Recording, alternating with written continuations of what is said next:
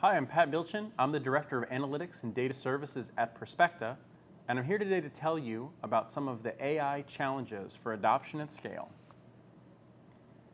First thing I'd like to introduce you to is a concept called statistical machine learning. This is the dominant way that many AI models are done today. It's a very popular approach to making AI models based on complex regression of data. And one of the questions that comes up here is how accurate are these approaches? And in one example that's shown here, this is an example of an algorithm developed for DARPA where they looked at building algorithms that could do scene understanding and description. And here it says, a baby is holding a baseball bat. Now when you look at this, you go like, it's kind of close, but it's not really correct.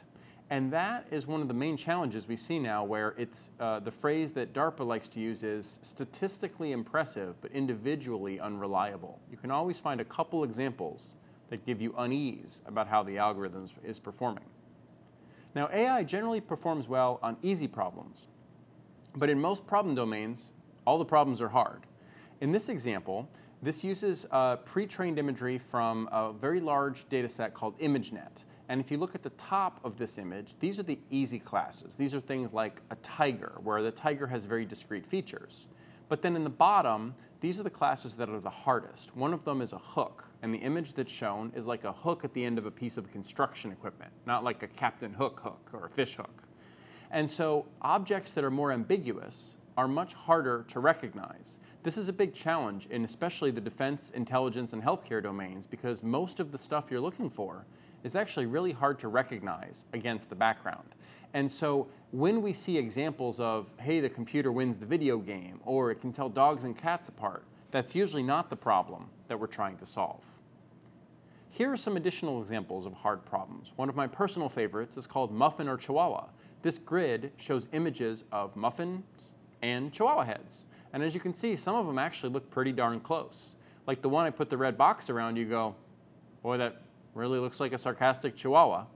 This is an example of what's called a low contrast problem. The examples are actually not that different from each other, and a human is pretty good at detecting the nuance, but it's very difficult to train a computer to tell the difference. In the middle example, these are a pair of researchers that built what's called a patch attack. So there's a common person detector algorithm that will draw a box around a person, and they used a technique called adversarial machine learning to design a patch that is the opposite of a person. It basically is detected by the computer as having an object score of 0. When you print out that patch and hang it around your neck, your object score goes to 0, and essentially you're invisible to the algorithm. This represents a new type of stealth technology, or an invisibility cloak, to hide you from these algorithms. And the third example I'll show you is what's called explainable AI. In this example, an algorithm was used to differentiate between a husky and a wolf. And then when you ask the algorithm, why did you think that was a wolf? It says, because of this. And the thing it points to is the background. And it turns out that the wolves were often photographed in front of snow, and the huskies were photographed in front of grass or dirt. And the key feature the computer found was actually the background, not the animal. And so when you're training these algorithms, you have to be very careful that you don't set up the problem incorrectly. Another phenomenon is called giraffing. Here, there are 3 pictures of giraffes, except the pictures aren't actually giraffes. These pictures have been labeled as containing a giraffe from a machine learning algorithm, but they're not in there. Okay, what's really going on? It turns out that giraffes are very rare, and if you ever saw one, you would take a picture of it with your camera, and you would probably post it on the internet and say, hey, cool, it's a giraffe. But those pictures are usually also nature scenes or large open plains in Africa that have grass and maybe a couple cool-looking trees around. So it turns out that giraffes are very overrepresented in image data sets. There's just a lot of giraffes in there. And if you train your algorithm based on publicly available imagery, you're going to have a lot of false alarms that are related to this phenomenon. That's an example of an object that is overrepresented in training sets. Another example that was popularized this spring is almost every AI researcher got their hands on a bunch of COVID chest x-rays, and they ran through an algorithm to say, hey, I can build a COVID chest x-ray detector using machine learning. So this is an example of one such tool that's online where you can upload the picture of an X-ray and it'll tell you how confident it is. In this case, it says the X-ray shown is COVID-19 with a 99.97% confidence. Well, unfortunately, these algorithms are very biased towards the training data and they tend to have a high false alarm rate. You know what I did when I saw this, right? I uploaded a picture of our friendly giraffe and just to see, hey, what would the algorithm say? And because of the way that it's trained, it says, hey, this picture, actually a giraffe, is a COVID positive chest X-ray with a 99.82% confidence. Poor giraffe. So you can't always trust these examples when they're looking at training data sets. They may be biased toward a certain type of sample. Now, the primary flaw in the examples I've shown is the selection of training data. This chart shows the way that training data is typically distributed. In this case, I mentioned the ImageNet data set up front. The ImageNet data set has about 1 million images in it. So if you divide your images into 80%, 15%, and 5% for the training data, the validation data, and the test data respectively, which is the rule of thumb that you would use, it turns out that rare events almost never happen in the data.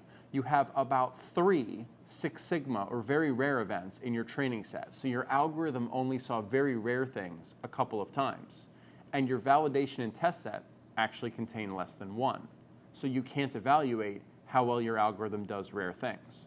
And so I use this to pose the question, should we really be using these essentially Gaussian distributions of training data where you have many things that are common and are at the median and not a lot of rare examples, or should we be biasing our training data towards the weird stuff, towards the things that you don't see very often? And I use this example in military and intelligence domains because if there's a war, we're almost certainly to see things in the tails that we've never seen before. And when you talk about rare diseases, you're always operating in the tails. And when you're talking about clever fraudsters, they're always hiding in the tails. And so be careful that you're not using normally distributed data when your problem isn't really like that. Now, one of the things in building up trust in machine learning algorithms is assessing the results and seeing how they do in real-world problems. This is an example of an algorithm that my team built to participate in a large competition of satellite imagery data. So just like ImageNet that had about 1 million ground-based images, this data set has about 1 million images of common objects, things like planes, ships, buildings, etc.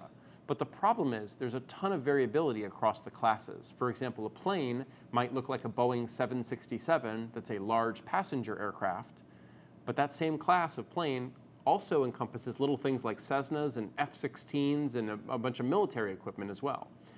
Buildings are all different sizes and they look different in different parts of the world. Some of the cars are actually parking lots that were mislabeled as car. So all of these things influence the accuracy of the algorithm. And as shown here on the chart, when I work with imagery analysts and show them this example, they always go to this plane right in the middle. And they go, in this example, the algorithm is putting a box around the things it's detected with a confidence. And they say, why does it put a box around this plane with a 99.9% confidence, but this almost identical plane in the middle is completely missed? And it's very hard for us to explain why the algorithm is doing that and why it missed so many detections in the image. And this is not very helpful when you're trying to build up confidence that the algorithm can be used to augment what the analysts are doing today. Now, we always say that more data is better, right? I train it with more data. That would be better. But there's a new challenge that has emerged here is that most of the data is labeled by humans. But we also know that humans tire when they do menial, tedious tasks like labeling training data for 10 hours a day. So my team set out to look at what happens if they mislabel the data as they get tired. We intentionally mislabeled some of the data in a data set called PlanesNet. And remember that planes, because they're large objects against a high contrast background, they're almost always detected easily. So this is pretty much the easiest problem that you could have. We mislabeled some planes as not a plane and fed it to the algorithm to see how it would do. We thought that if we mislabeled about 2% of the data, the error rate should go up by about 2%. But we actually found out that there was a very large change. In this case, the deviation percentage was much greater than what we put in. The algorithm was getting confused very quickly by the mislabeled images. And this doesn't give us a lot of confidence that very large human-labeled data sets are going to be accurate to produce highly accurate models in very serious conditions. Another phenomenon that we examined is the variability of slight input variation. This is an example that's done by some researchers at Auburn where they took the ImageNet data set and they performed some transformations where they essentially generated a 3D model of the objects in the image set and they rotated it. So while the most popular pre-trained image recognition algorithm in the world is about 99% accurate on fire trucks, if you rotate those fire trucks slightly, the accuracy goes down to about 3%. And this is very concerning. It says the algorithm isn't really very good at recognizing things that are taken off angle. Now, if we think about ImageNet, it's literally a data set of the most perfect pictures you've ever seen. It's like a really good picture of a fire truck and a straight-on picture of a cheetah. No shadows, no obscurations, no double cheetahs, no flipped over fire trucks. And so the algorithm is biased to only learn about what things look like under optimum conditions. In another example, the researchers looked at then rotating these different objects and seeing how the classification changed. And the one that's most concerning to me is the one I put a red box around.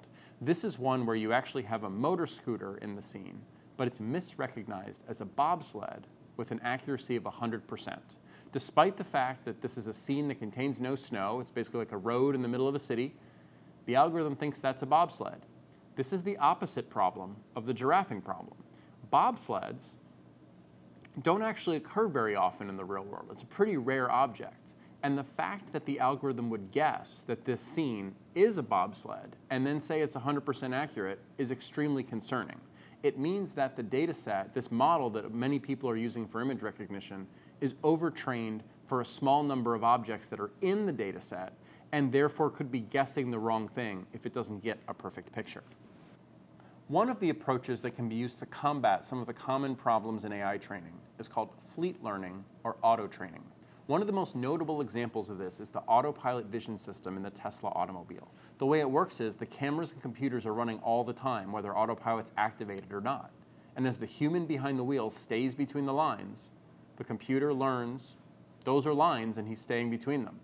As you avoid obstacles, if the computer thinks certain things are obstacles and you don't run into them, you confirm the computer's bias or belief that those in fact are obstacles to be avoided.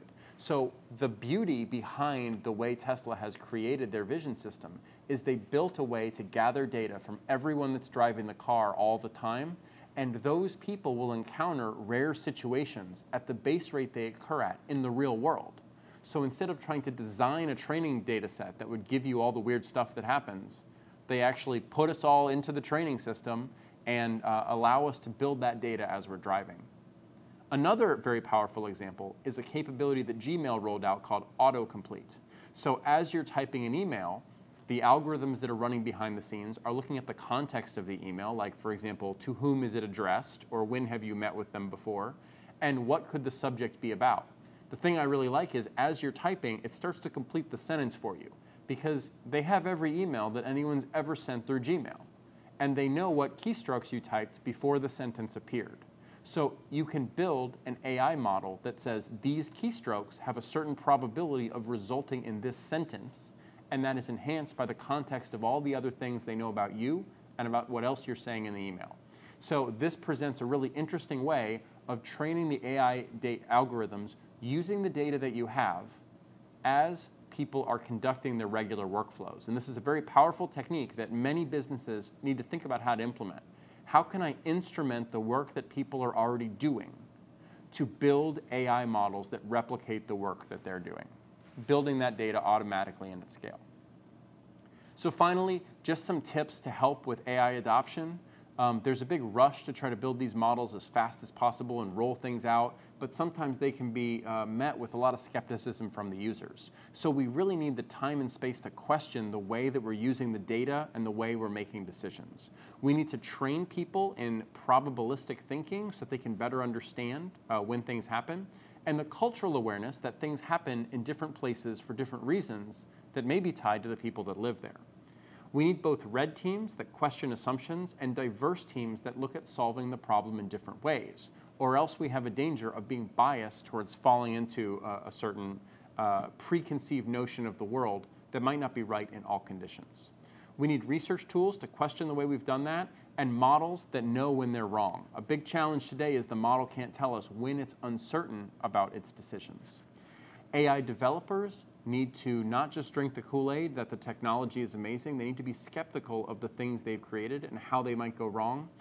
And finally, you build trust through time. And with continuous adaptation and experimentation, we can build models that people can trust, that can be applied to hard, real-world problems and address some of the challenges I've highlighted today. Thank you.